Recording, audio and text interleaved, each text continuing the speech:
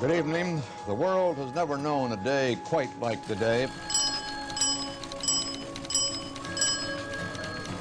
The Metropolitan Edison Company has informed us that there has been an incident at 3 Mile Island, Unit Number 2. Everything is under control. It seems that the nuclear industry has an incurable case of this technological arrogance. I wish I didn't have 2,500 people on Facebook telling me I have breast cancer, my sister died of breast cancer, my mother and father both died of lung cancer, never smoked.